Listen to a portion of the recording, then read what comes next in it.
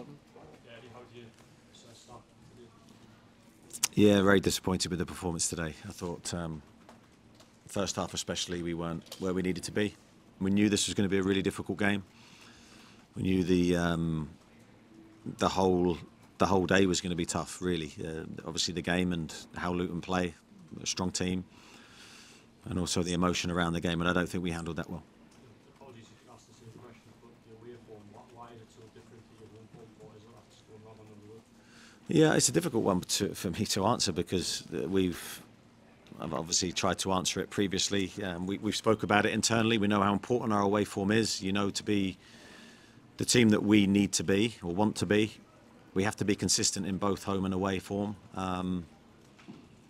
Sort of epitomised our away form today's performance, really, because there was moments, there was some really good bits, but not enough, and we didn't compete well enough in the first half. I thought we were off on our duels. We were reactive rather than proactive, and ultimately that's cost us the match. Okay. Dominic and then Lee Ryder. Made 2 first half changes today. Just what were the reasons? Well, one was an injury, and I sort of used that injury and that change to just try and change things tactically and bring on Alex and play a slightly different way, just to try and give us more control in the game. I'm not sure. I've not spoken to him. Never wanted to question the effort and desire of your players, but you touched on it in the first half. Did you feel maybe wanted it more too? I think I've got to choose my words carefully. I think we have an incredible group, but I was disappointed with the first half performance. I felt we needed more. I think we needed more emotion in our performance. We needed more energy in our performance. I'm not going to sort of say any more than that, really. But I think the players felt that as well. I don't think that was just me. I think we were well aware that we were below our levels, and second half was a lot better. But you know, we couldn't force the goal we needed, and that mistake in the first half cost us the match. Thanks, Dominic. Lee Ryder. Eddie, was it a tough one to take a young player off like Lewis in that circumstances because he's done so well? Not really, Lee, to be honest, because controlling his minutes is something I've wanted to do anyway. So I didn't look at it.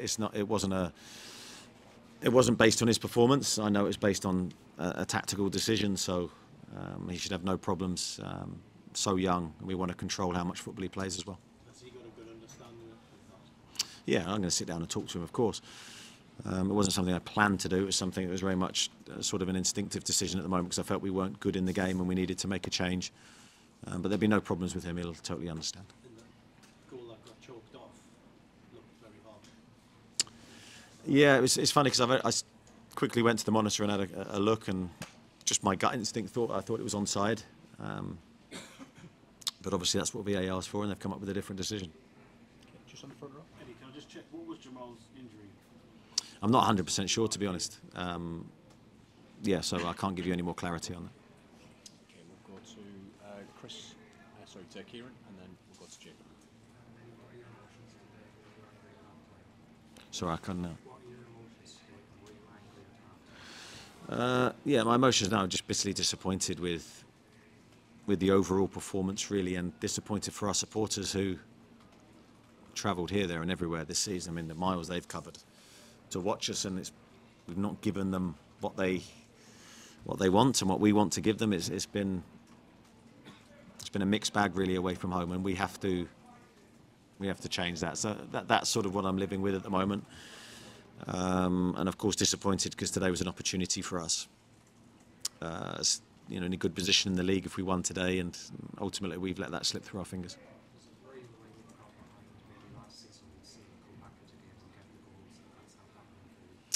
Yeah, I think there's that feeling really with us. Last year there was that feeling that even if we conceded, we'd come back or potentially come back, and we were never out of any game.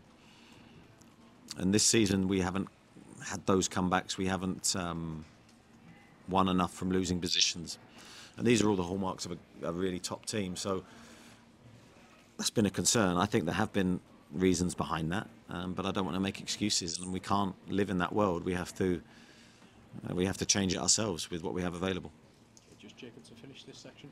You spoke about struggling to deal with the emotion of the day. Could you just expand a bit on how that actually manifested itself and kind of how you'd like to see yourselves?